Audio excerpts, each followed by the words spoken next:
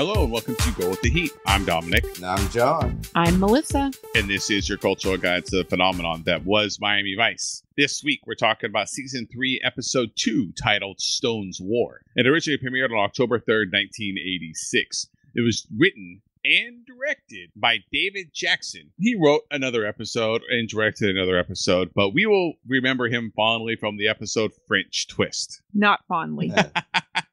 Not fond. So does Michael Mann just automatically get a executive producer credit for the rest of the series? Because I saw his name in the credits. Yeah, I believe he'll get executive producer because he created the show.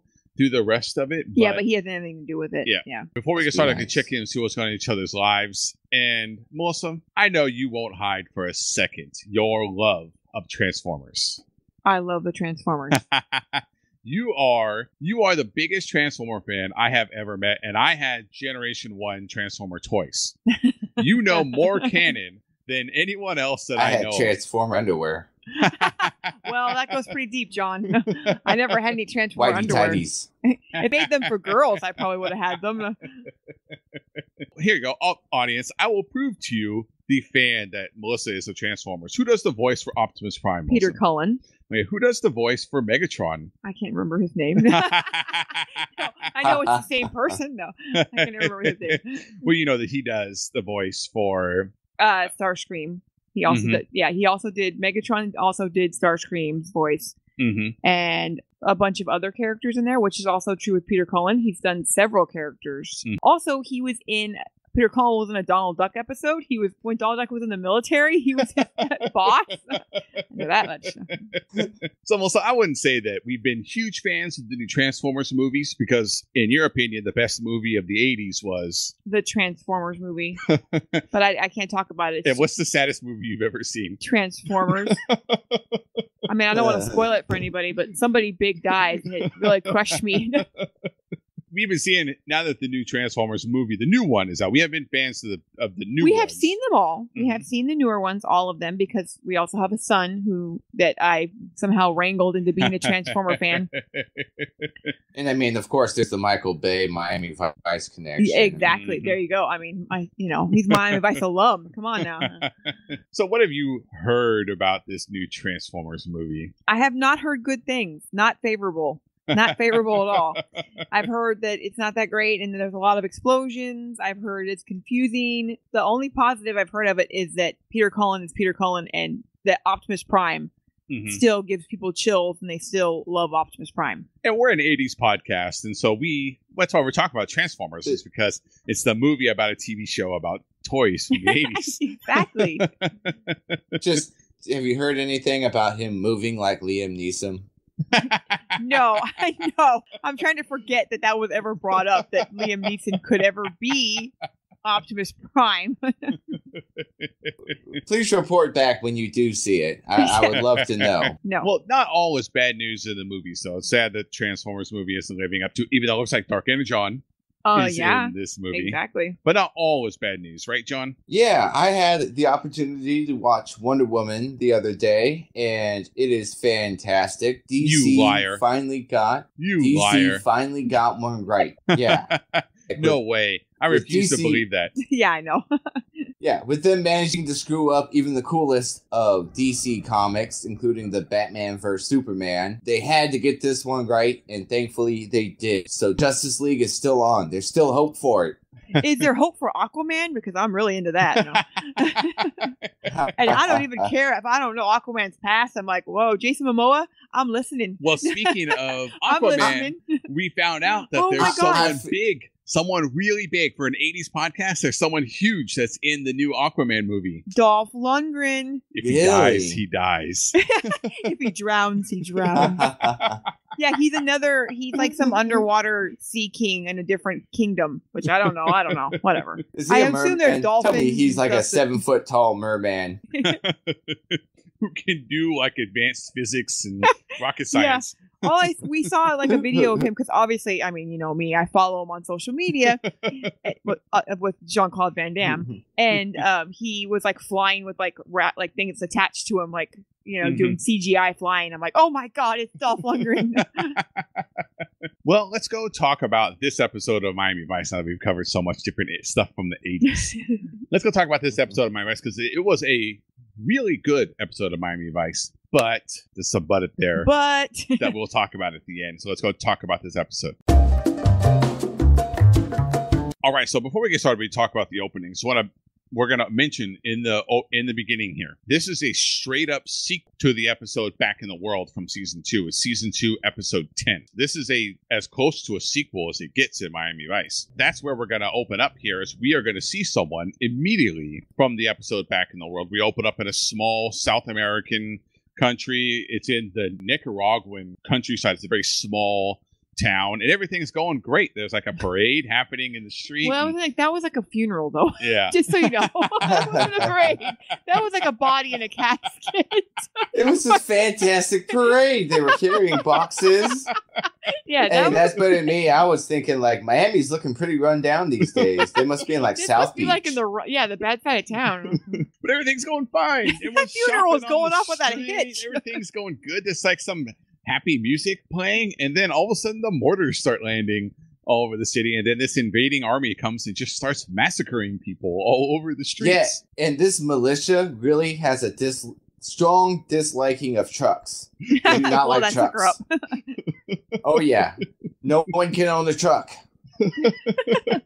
As the invasion happens, another force, the opposing force, starts fighting with them. There's gun battles in the streets, and we see run out of the building Ira Stone, the reporter / try and frame a criminal person from Back in the World. He's a wheel and a dealer, okay? That's Sonny Crockett's buddy from the Vietnam War. And if you remember the episode from Back in the World, it's where they figure out that there's heroin from the Vietnam era that is now being sold on the streets of Miami, and Ira knows who it is. Ends up being someone named Maynard, who is the captain. They refer to him as the captain who's selling it. So Ira's back. And he's there with the cameraman, but like a home movie camera, and they're filming what's happening on the street. They film a moment where one of the invading forces, who is clearly American, shoots and kills a priest, and then turns and shoots and kills his cameraman. Ira looks at his dead cameraman, who's yelling out for help. Like, please help me. He grabs the camera and just runs away. Yeah, he's like, okay, bye. I'm sorry, I can't help you. The priest and the cameraman were the only people who I actually saw get shot. Now, I know at the end they show all them picking up the dead people, but up until that point, it was like stormtroopers shooting out there. There's a lot of terrible shooting in this episode, for the record. And then after we see this, like with picking up the bodies, as Sean mentioned, that we go to the opening credits. When we come back from the opening credits, we're at the airport, and Ira has landed in Miami. He's whispering, like, please, Crockett, pick me up. Where's Crockett? And they pan to the airport, and you see Sonny. He's there. He's waiting on the other side of customs for Ira to come through. Ira gets stopped by customs. He has to give up his tapes, all his recording tapes that he had while he filmed in Nicaragua. He puts up a little bit of a fight, but they say we got to take him because there might be copyright infringing material or pornography. Porno. So Crockett is there to pick Ira up, and so they leave. They walk out and they get in the truck, and immediately Ira's like, "Where's the Ferrari?" Yeah, what is this crap? But Crockett is not happy seeing Ira again. Which, who knows why he went to the airport to pick him up then? Yeah, I don't know why, because he's mad at him the entire time. And when he gets to the truck, he tells Crockett that he's got tapes, all these tapes he's got one tape. He pulled the one tape out of the U.S. military fighting in Nicaragua, which would be a big deal because the U.S. military is not supposed to be there. Where did he store that tape? We all need to know. Just saying. How did he where get was through customs with it? Is that tape really warm right now?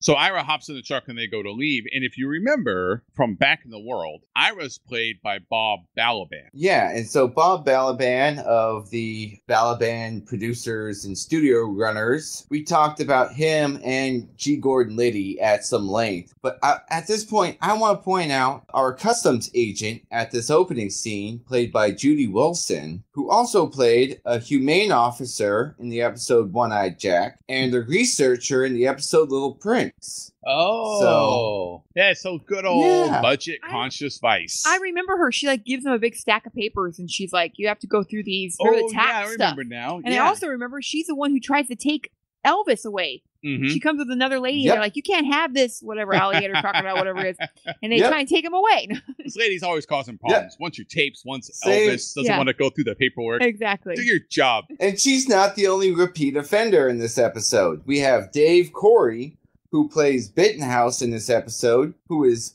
also going to be a reporter in the upcoming episode of Bullet for Crockett, and a priest in another future episode called Victims of Circumstance. So he has a wide range. Yeah, he can play a priest, he can play a reporter. He's got a sweet headshot, like the 4 different characters he can play. His range.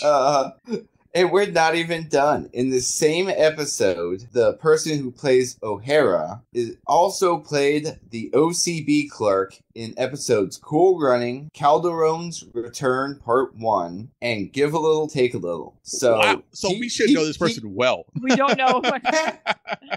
He got promotion. He was always the clerk in 3 different episodes, and then he got promoted to be O'Hara. So he must be pretty stoked. Yeah, it's amazing. The budget-conscious Miami Vice. I have a feeling that they have a closet there that's just full of people, and they just keep them locked in there.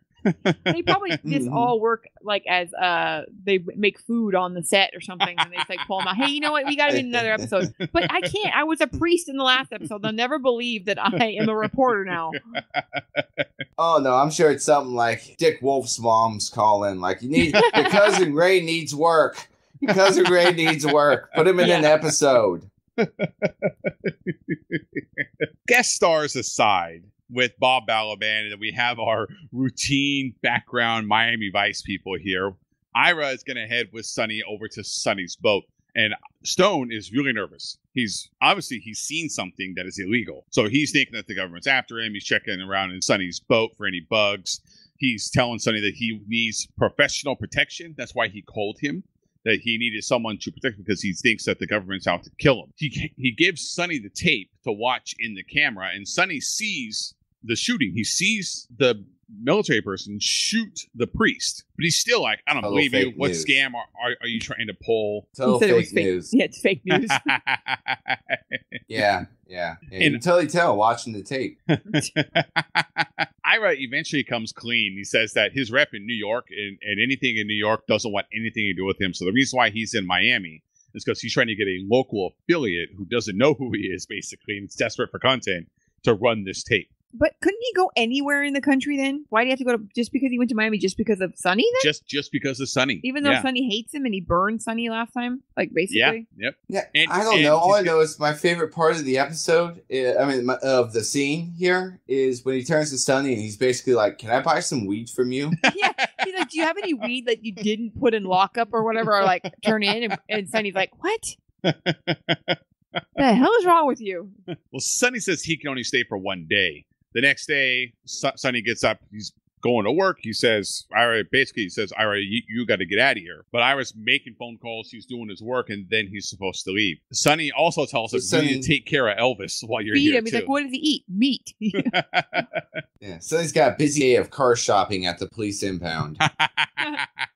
And that's exactly what happens here. Is at the precinct, Sonny shows up to work. He's talking to Tubbs a little bit about Ira being back, and Castillo walks in. And as soon as Sonny sees Castillo, he goes running over there. He's like, "I know this is a long process, and we got to do our due diligence. It's been a month. But it's been a month, and I'm getting tired of waiting. I can't be seen driving this truck," which is actually a really nice truck. Yeah, I know. And then I asked Dominic, like, okay, so wait a minute. Why does he need so much nicer car than Tubbs? Tubbs is going around that convertible this whole time. Like, okay, I don't get this.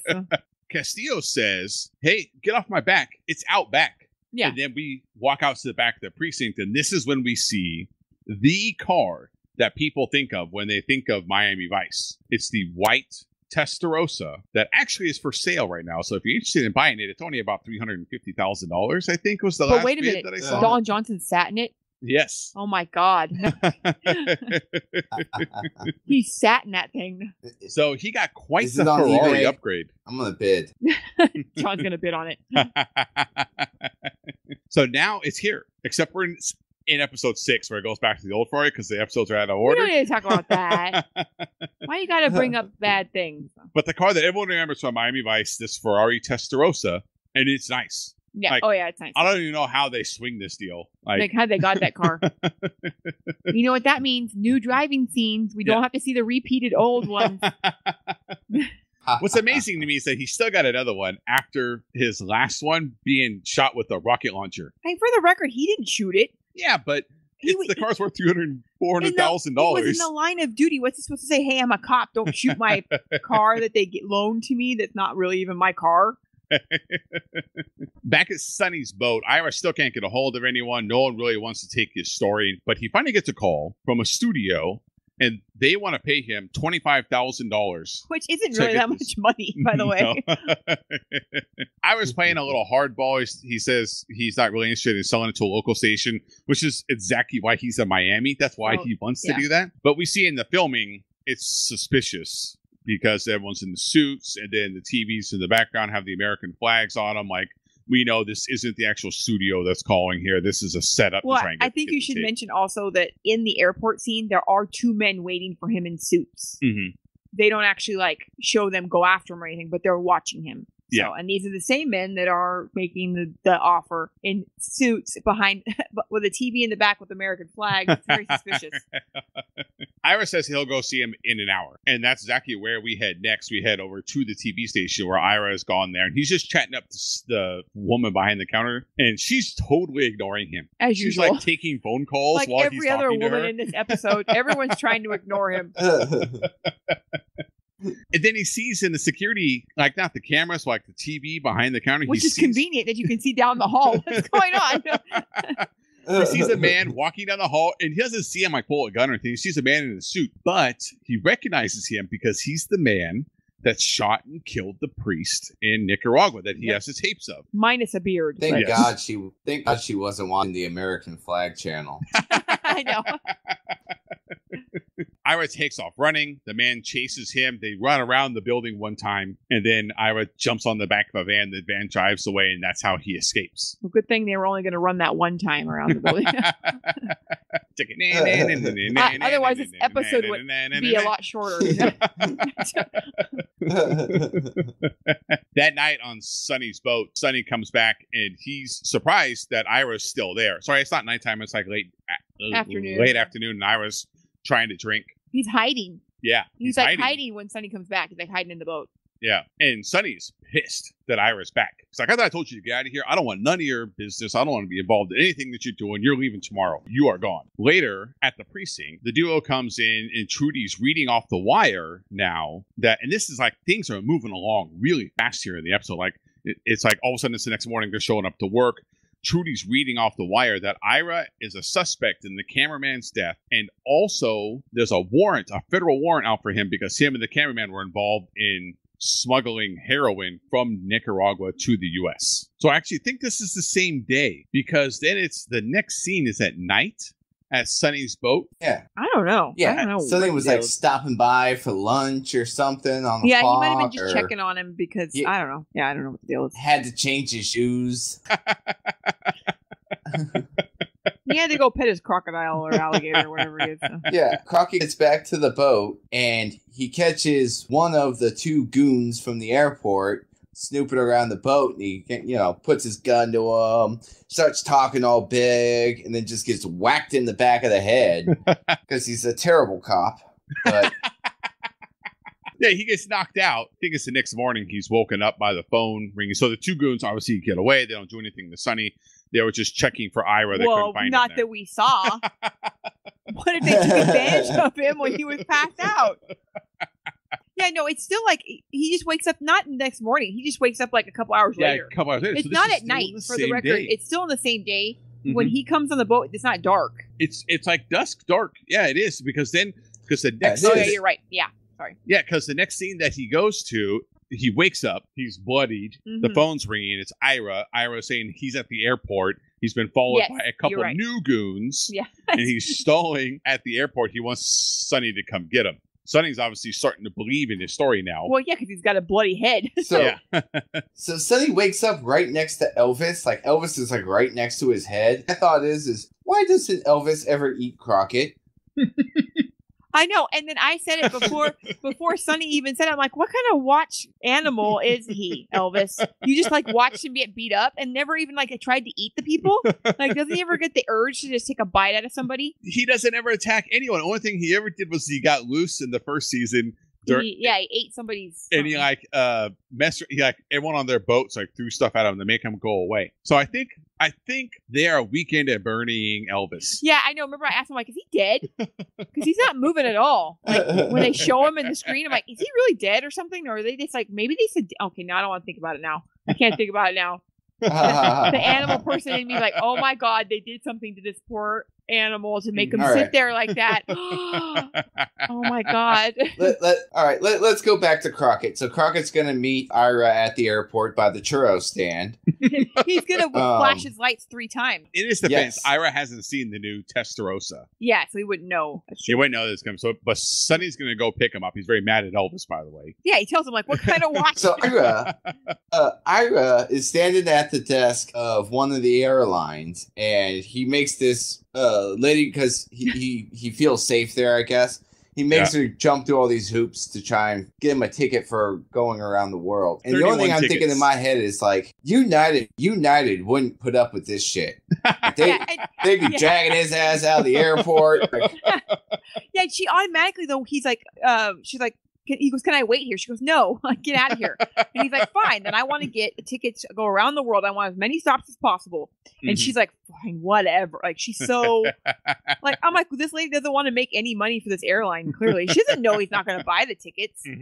Customer service, I swear. Well, that's when Sonny comes driving up. He flashes his lights. Well, then when she does do it all, he yells, I forgot my credit card," runs away. So, I mean... That's what she gets for being a rude lady. He did stiff her, so... Yep. But this is when Sonny comes pulling up. He flashes his lights. Ira runs out and jumps into the Testarossa.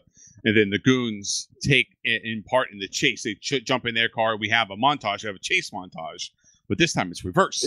Sonny is on the run. It's a kooky car chase, and the music does it no justice. It's a zany car chase. And this is when they're shooting at him, and they cannot get a shot. Like those people that are chasing him, that are supposed to be like government, military people or whatever, they cannot shoot that car for crap. I swear.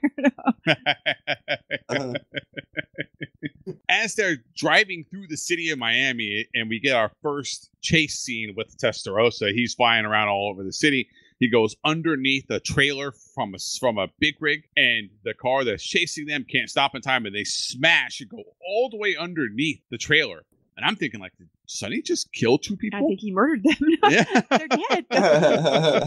But they get out of the car and they're okay. But like, this isn't as Sonny Crockett, the police officer. This is Sonny Crockett, friends of Ira, that he's doing this for. Now this is going to be a criminal investigation. Yeah, up to this, it hasn't nothing has been Miami Vice stuff. This isn't really. This is really just a Crockett episode, not a police episode, just a Crockett episode. Because none of the other gang is really involved up to this point. Well, then Switek has to go and get involved. Yeah. So, well, we're getting to that because obviously Vice's safe houses aren't safe. And Crockett knows this. Nope. So he was in a safe house to jail. Yes, he takes Ira to jail, which isn't safe. But I guess it's the only safest option that they have. So remember, folks, the safest place in Miami is jail. I think that applies to Florida in general. Obviously, Sonny is believing Ira now. He knows that there's something seriously wrong here. Now there's reason for investigation. They've assaulted a Miami police officer. They fired a weapon in the streets of Miami. There's cause for investigation and believes some stuff that Ira has said. So the next day, Sonny goes as Sonny Burnett to go deliver. But this is still as Sonny the friend here. There can be an investigation, but Sonny's still helping out Ira. He goes and gives a woman. Her name is Alicia. She works for a different TV news station in Miami. He gives her the tape, and he's there as Sonny Burnett. She doesn't like Sonny at all, which is funny to me. She's like, he's sleazy. Lady, what are you talking about? He's wearing his nice suit. How can he be sleazy? She liked Tubbs. That's her problem. So, I want to point out that the reporter is played by Lynette McKee, who was a child prodigy and pop star with middling success and actor. She actually wrote the title song for the movie Quadroon at 15. So, and then a few years later, she performed in a hit musical drama called Sparkle with Philip Michael Thomas. Shut up. 1976. I think. Yes. Shut up. I think hit should be like. I don't know about that hit. And part. it was a musical. It was a hit musical. That means Philip Michael Thomas sang in it. Didn't have much success, and it was not widely received. No. Hey, it got her a job on Vice. It did. Lynette McKee also released 3 solo albums in the 80s. She's also done a few films. The 2 ones that jumped out to me was she was in He Got Game, and she was also in Brewster's Millions. She played Angela Drake. Oh No my way. gosh. Wow. See? I knew that was going to be the one you guys would recognize. Because it's like, well, Brewster's Millions. Yeah. Like, as soon as I saw the character name, I was like, she's the main girl in that movie. Like, that's actually a big role. And then for you and me, Melissa, she was also Maggie Davis on Third Watch. Oh my gosh. I love Third Watch. Why did they cancel that show?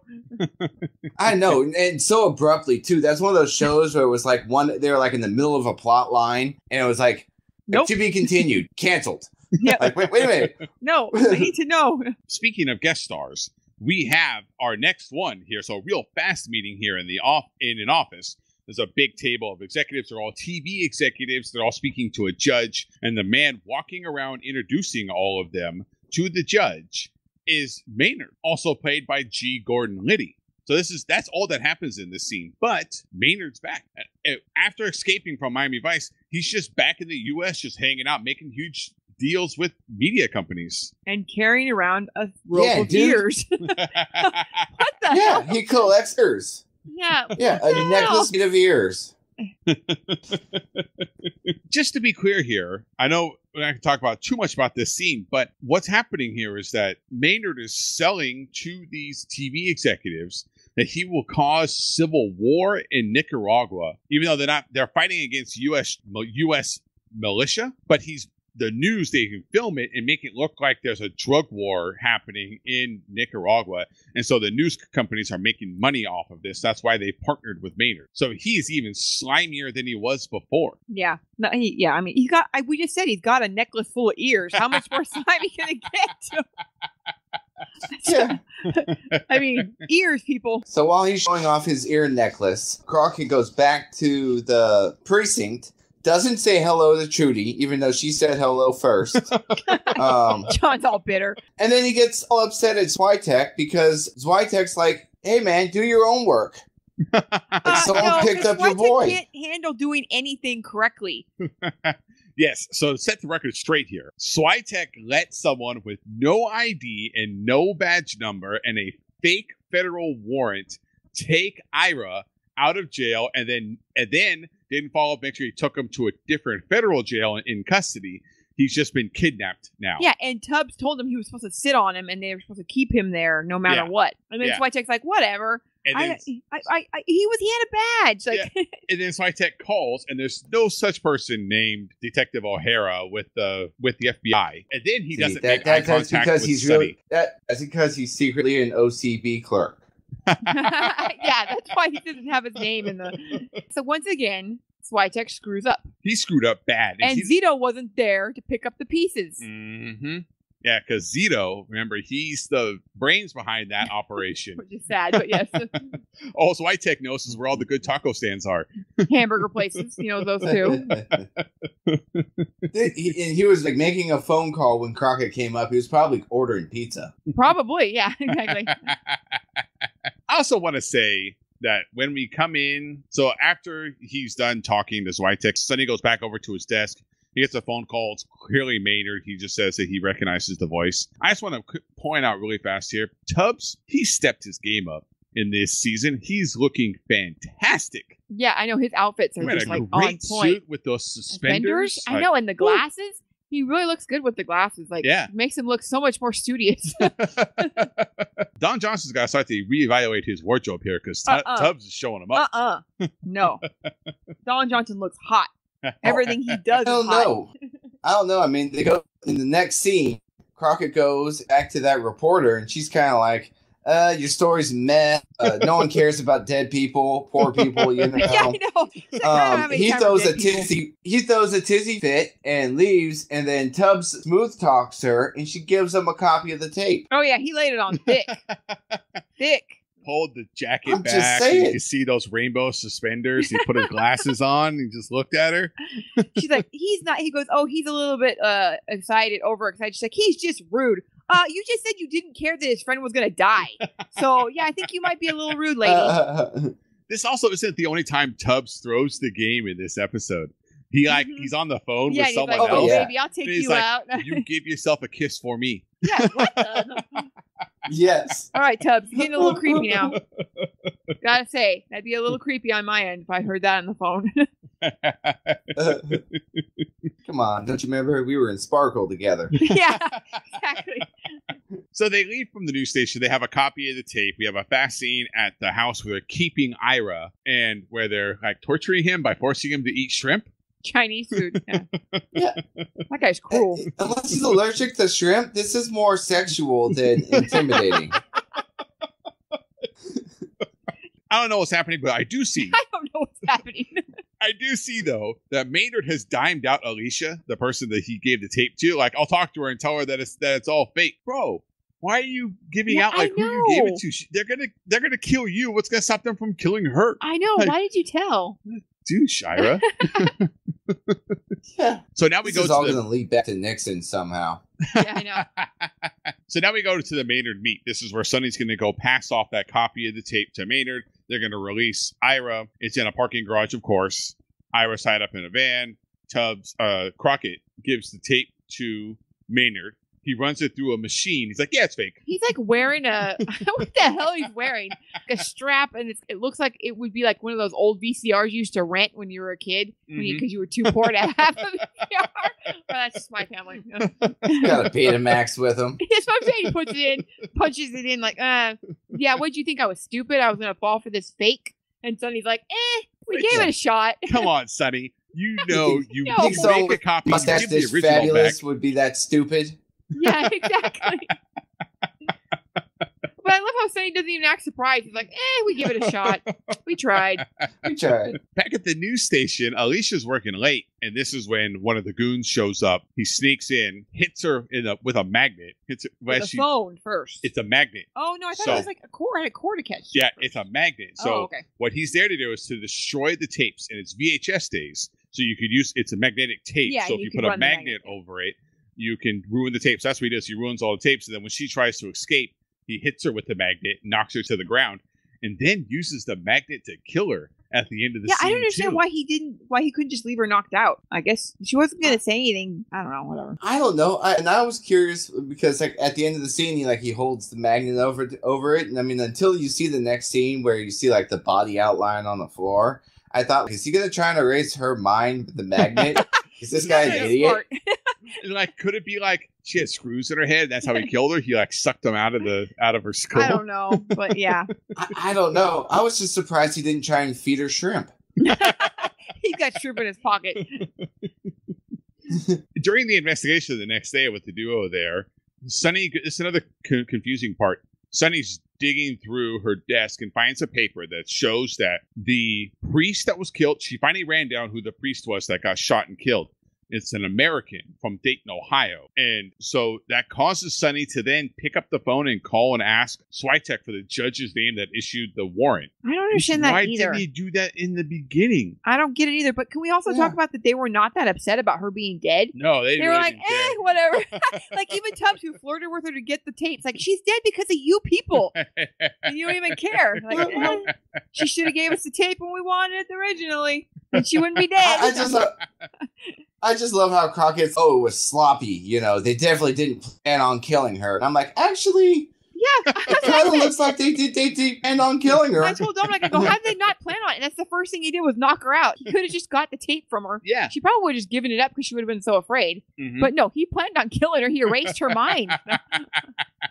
Yeah. So then they head over to go see Zarvo, this judge that issued the warrant. They corner him in an elevator, and they tell him they're going to be on him and maybe even charge him for murder because of if they don't help them find Ira, they're going to kill him. And so then he caves and gives them the phone number that he got the calls from, because they didn't meet in a single location. They didn't know where Maynard was, but they just had a phone number. So then the duo head back to the precinct to run a trace on the number, find the house, and this is where we go over to the house where they were keeping Ira. Of course, Bad guys never lock the door. I know. never locked the door.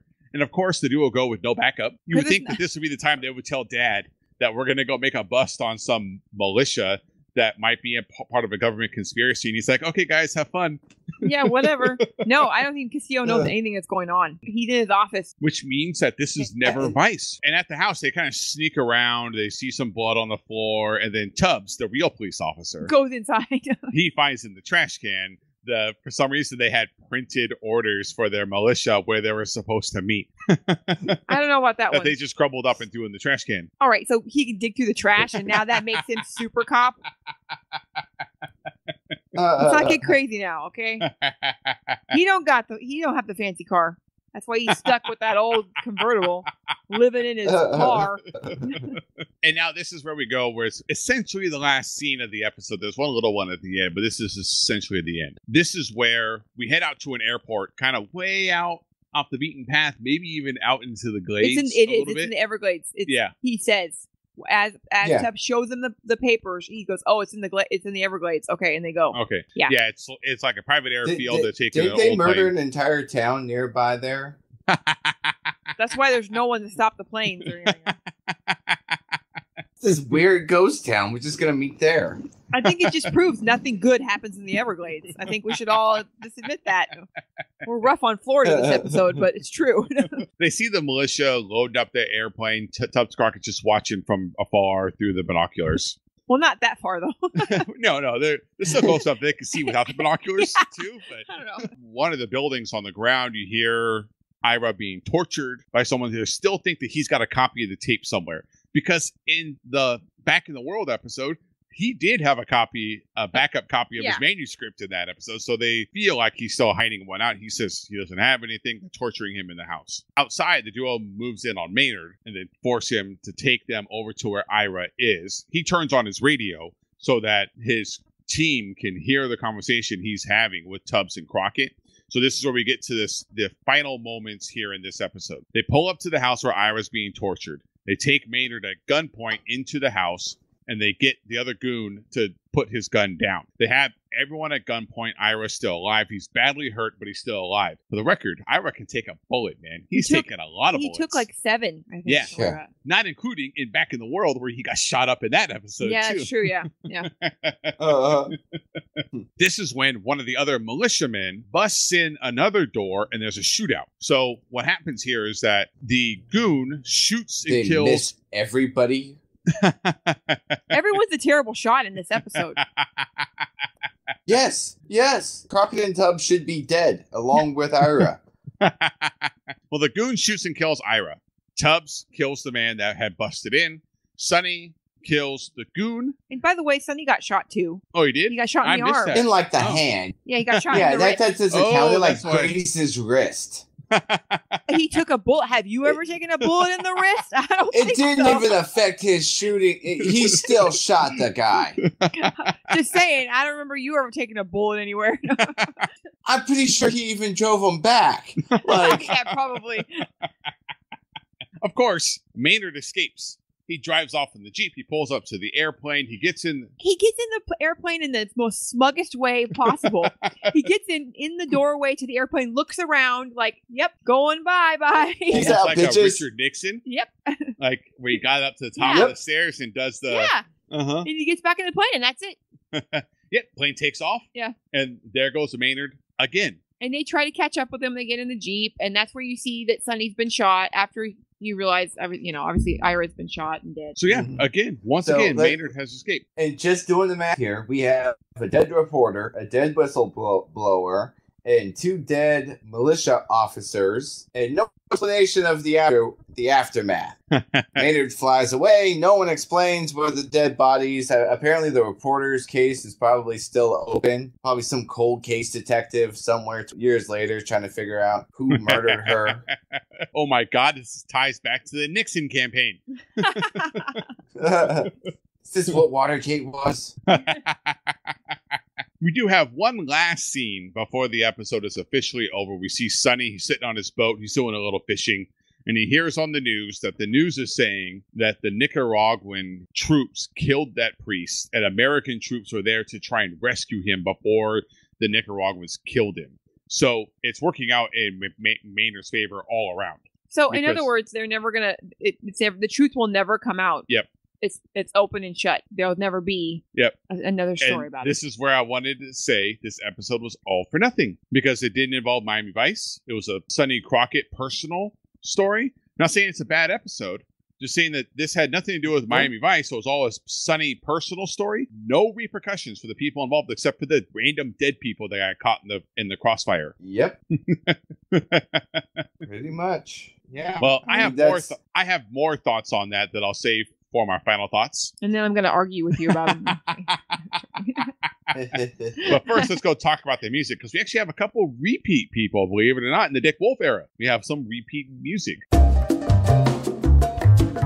All right, John, we have some Peter Gabriel. We have someone from Duran Duran. But then we have a couple of new people like Jackson Brown. What do you got for us in music this week? All right. So I'm going to start with Mercy by Steve Jones, English guitar singer and actor, best known for being the guitarist of the Sex Pistols. Essentially, he co-founded the band The Strand with Paul Cook and Wally Nightingale in the early 70s. They were the precursor to that eventually became the Sex Pistols, with Wally being replaced by Glenn Matlock and John Lydon. This is a direction I didn't expect this to go. I think I saw the first guy, I'm like, okay, this is going to be some deep cut from the 80s. Then you're like, he originally formed in the Sex Pistols. Like, what? Huh? Yeah, I know. What? During his time in the Sex Pistols, this is just kind of a funny bit of information that I got a chuckle out of, and it might tie in a little in a minute. The Sex Pistols once stole equipment while posing as road crew members from a truck parked behind the David Bowie show. Oh my God. Yes. The interesting fact is that Steve Jones also played the bass in the studio for the Sex Pistols, because apparently Sid Vicious was just terrible. Just terrible. So he played the bass part, and then Sid would play it on stage. The Sex Pistols would end up breaking up in 1978.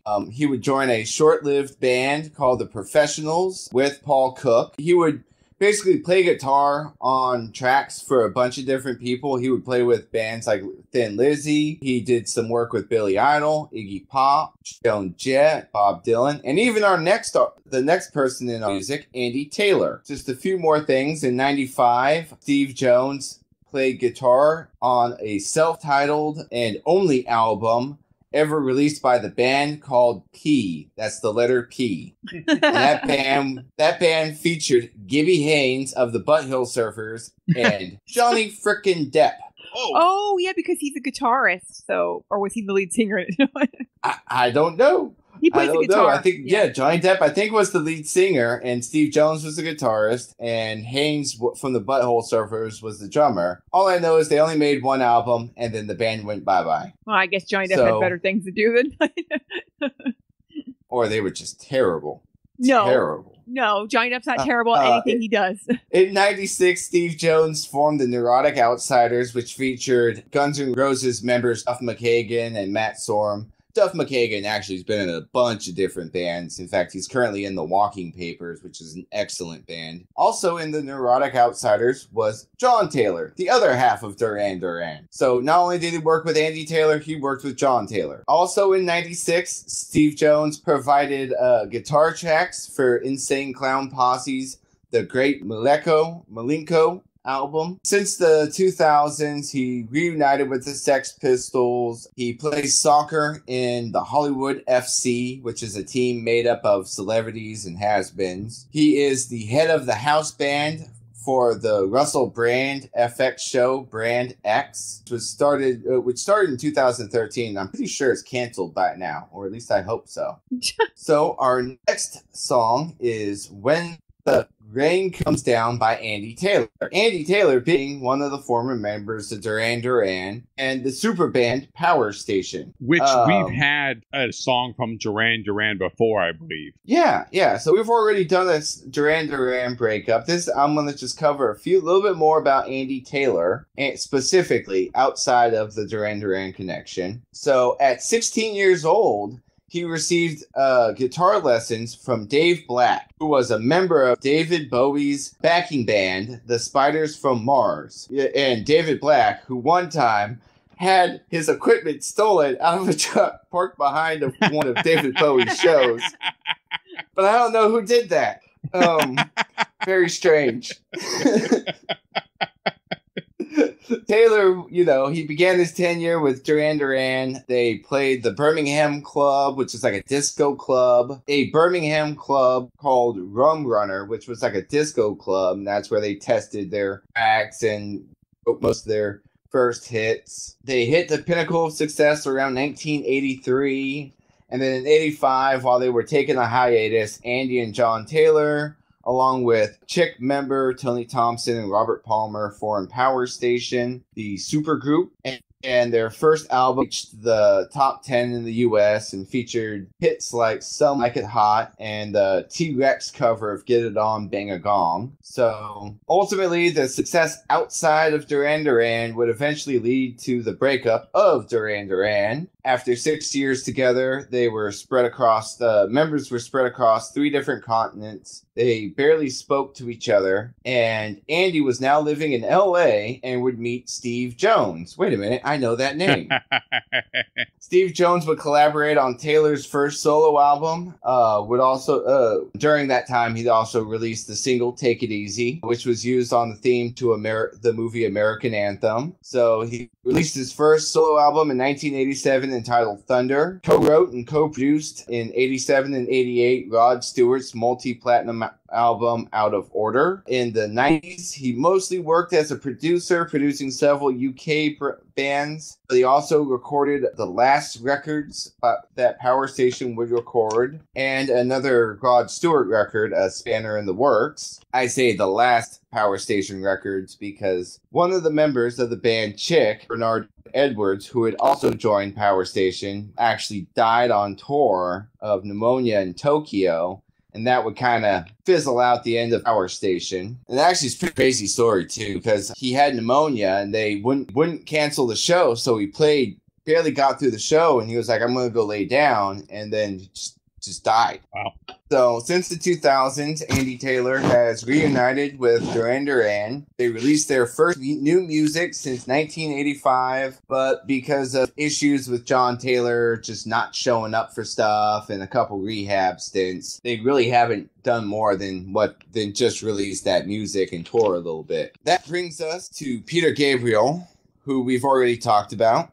We will continue to talk about. We've talked about him a bunch. He still has a couple more songs that will come in. So no one who knows Miami Vice is a stranger to Peter Gabriel. Peter Gabriel is apparently going to be the new Phil Collins. It's going to show up in my music all the damn times. Yes, he is. Yeah, he does. He's got 5 more songs and 4 more future episodes. Who was also in Genesis with Phil Collins. Yep.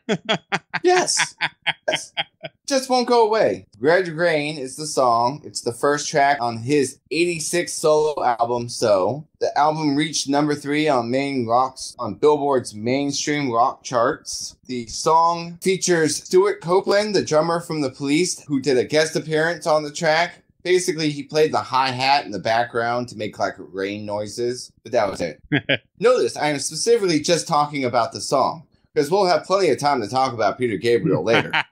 And we've already had him in an episode before, too. Yes. So, the song's lyrics. So, hold on. I'm going to read you 2 things about the song, and then we'll move on. Our author Daryl Islia wrote that this song was a brooding opening to the album, reflecting on two very current 80s obsessions, AIDS and nuclear fallout.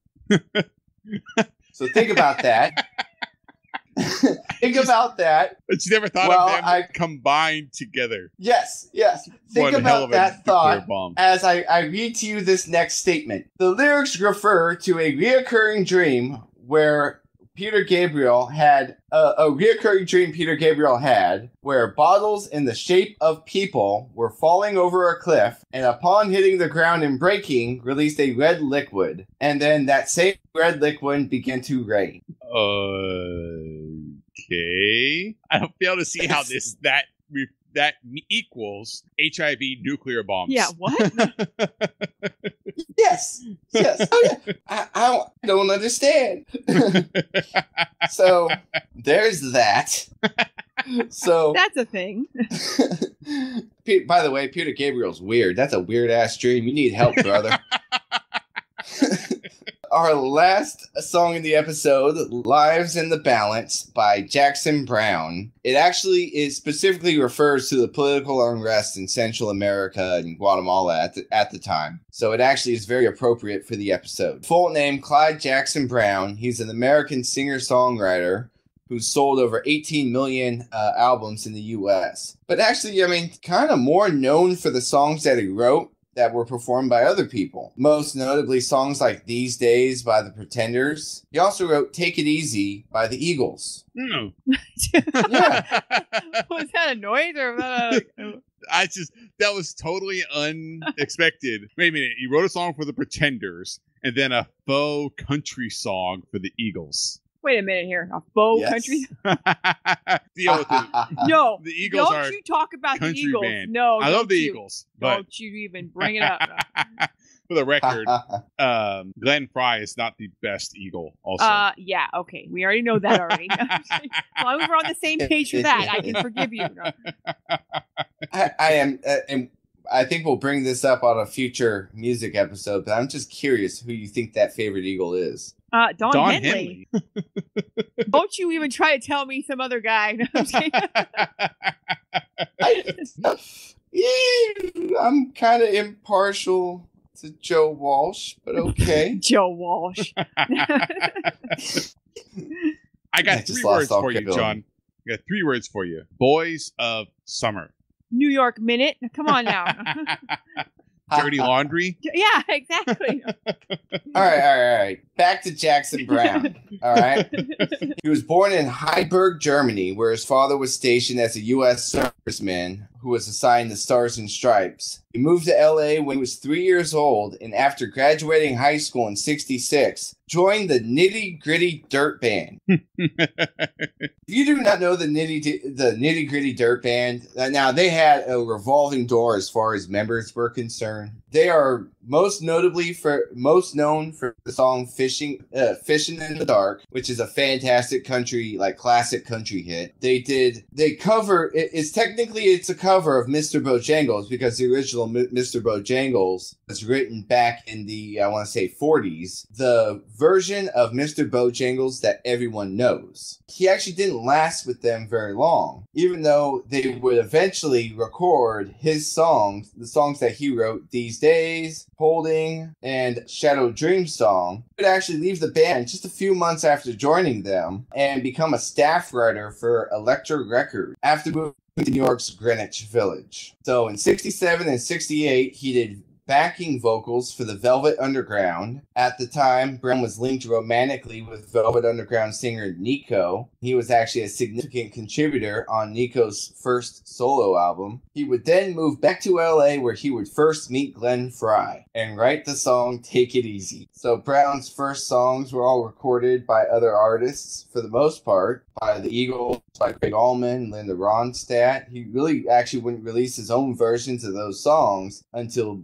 years and years later. In 72, he would release his first solo record, self-titled debut, which featured songs Doctor My Eyes, entered the top 10 in U.S. charts. 73 and 74, he released 2 more albums. 73's For Every Man, which included his own version of Take It Easy, and 74's Late for the Sky, which #1 track was featured in Martin Scorsese's movie Taxi Driver.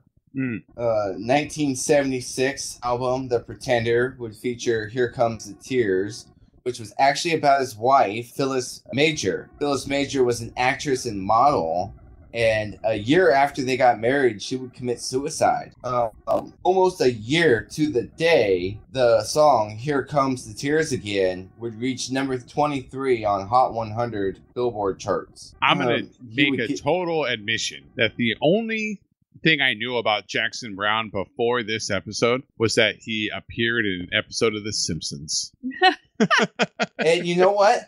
I was just getting to that, because he would continue releasing solo music through the 80s, including the song Somebody's Baby, which was featured in Fast Times at Ridgemont High. That's the only reason why I know him. So that's the only reason why I know him. And would hit number 7 on the Hot 100. And then in the 90s, he would get all political in his music. And in the 2003 episode, The Simpsons, called Break My Wife Please, he would perform a parody song called Rosie. Yep. Then he would continually be very political and very much part of the Democratic Party, so much that in 2008, he sued John McCain for using Running on Empty, one of his songs, in an Obama attack ad. He would win. Good for him. So and so there's your music. Well, this was, I guess it wasn't, at first I was thinking it's more of an eclectic mix, but actually now that I think about it, a lot of these are singer-songwriters who do like folksy kind of music in a lot of cases. So good on Miami Vice picking out music that kind of fits with the episode too, where they have a song about Central American politics. So yeah, exactly. So, and I was thoroughly enjoyed by the Stephen Jones, Andy Taylor, David Bowie connection.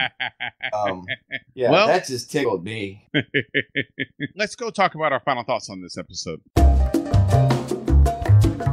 All right, guys, I'll kick off this week because I think I have an unpopular opinion here. I stand by my earlier statement, which is this episode really it's a Sonny Crockett standalone story. It doesn't really involve the Miami Vice.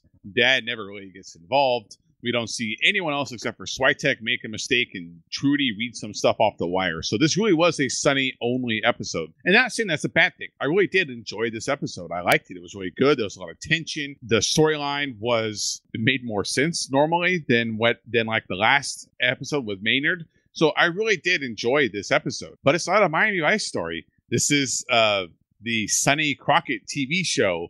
That's what this episode was from. So, and I have a feeling there's going to be more of those coming up in the future. Melissa, what are your final thoughts as you give me daggers?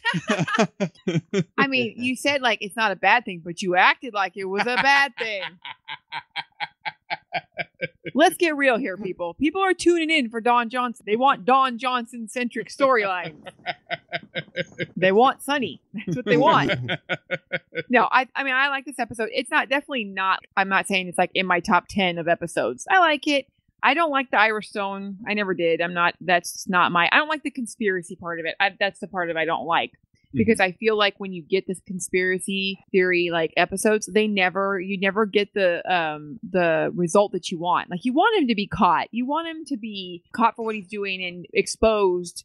Maynard to be exposed and for people to know like the atrocity he's committing because for money basically. But you don't get that satisfaction of him getting caught. All you get is poor Irish Stone. Really, he's not a bad guy. He's confused and he wants money. But he was literally trying to, out what was going on, and he gets killed instead. So part of me is like, I'm kind of happy that I don't have to worry about that storyline coming back. It was a good episode. It finished out. It definitely was a Crockett episode, and I think that you hit it earlier when we talked about earlier, me and you, that they were trying to finish it out. It was a Michael Mann story, and they were like, we got to close this out before we move on to anything else. Let's just not go back to that anymore. Yeah. And they closed it out, and now they can go on. But if you don't like episodes where there's it doesn't. But Maynard got away. How did they close it out if he can still come back and cause? Because they don't go back to it. That's how they close it out. He's leading some militia Yeah, in he's South gone. America. And now, there's no, so. like, they have no evidence to bring him back in, right? There's no, like, hey, we still have this smoking So gun that's on you. But that's their idea of closing it out. The bad guy gets away and just Yeah, because they're doesn't never going to come bring him back. back to Yeah. Miami. Yep, that's it. He doesn't. Well, he might come back to Miami. We just don't know it. What I was saying Well, is that kind of changes my final thoughts. yeah, that story doesn't come back. That's it. Or well, at least G. Gordon Liddy part of it doesn't come back. Maybe they bring it back in another episode, but not that part. Anyways, what I was saying is, like, if you don't like the whole, like, we're gonna go off and do stuff that's not necessarily Vice, no, I'm just kidding. Good luck. It's gonna be a long season. John, what are your final thoughts? He's rewriting them. So my final thoughts was G. Gordon Liddy seems to be Crockett's Moriarty because he always seems to get away. He always seems to get one past him. My first thought was of all of the episodes that they didn't finish, that they wanted to go back and tie up the storyline for. Like, why this one? Why not the Frank Zappa pirate episode? I'm gonna still harp on that. Oh, get over it already. Move on. Why not the Tubbs baby episode? Yeah, okay, I agree on that one. No. There's a lot of episodes we don't get closure on, but we're gonna go back and do the second half of this, the Ira Stone Maynard one, and then like I said, Maynard seems to be the perfect bad guy for Vice because he seems to always outsmart them or at least get away. So I don't see how this is even closing it up because Maynard still gets away. He could still cause more problems in the future. So I mean, apparently he doesn't by your tone. I was just curious because I thought, like, well, maybe we'll see that fantastic mustache again. He'll come riding through. Again. And for the record, I think that they chose to close this story, whatever. They chose to bring this story back because it was a rip from the headlines. Mm-hmm. So they could make... I get that. Yeah, and they could make a political point. I get right? that. It's ripped from the headlines. It's a pretty good episode. I agree with Dominic. Like, this doesn't feel like very much police or very much all about Vices. It's just kind of all about Crockett. Like, I mean, it could have been, I don't know, I guess it could have been a Nash Bridges episode, I don't know. No I was CSI. just kind of thinking, I don't watch that one. I was just thinking, like, maybe G. Gordon Liddy's going to come back. Maybe he's going to create more havoc. So, but I don't know. It is nice to finally be done with Ira. I guess hopefully we get a little more of a team effort next week, I guess. Well, that's going to do it for us this week. We hope you enjoyed this episode. We are just beginning season 3, and we have a lot of thoughts on what's happening so far just in this very beginning under the new leadership and the new writing and the new direction of the show. So we hope you enjoyed this episode. Be sure to check out the website, gowiththeheat.com. If you're interested in catching this on YouTube, you can find our YouTube channel. Just go look for Go With The Heat podcast on YouTube. You'll be able to find all of these on there. So if you're in a scenario where you'd rather do it through YouTube or you would like to be able to watch it, say, on some networks, on some internet connections that only let you have access to YouTube, you'll be able to catch the show there. Remind you that if you're enjoying this episode or this show, we encourage you to give us a review on your platform of choice. And you know what? I'm not going to be shy about it. I'm going to ask for a thumbs up or a 5 stars or whatever the top rating is on that platform of choice. It helps people find the show. It helps them find the majestic beauty that is Miami Vice. We would also love to hear from you. Email us, gowiththeheat@gmail.com. We'd like to know what your thoughts are that this story never makes an official ending, or with Maynard. Maynard never comes to an official ending. What are your thoughts on that? Email us, gowiththeheat@gmail.com. You send us an email, we'll be happy to answer those emails right here on the show. We would love to hear your thoughts, or if you have questions, we'd be happy to read them right here on the show. So that's going to do it for us this week. We hope you enjoyed this episode. Just to let you know, we will be off next week. Don't want to necessarily be off. We're going to have a little short episort for you.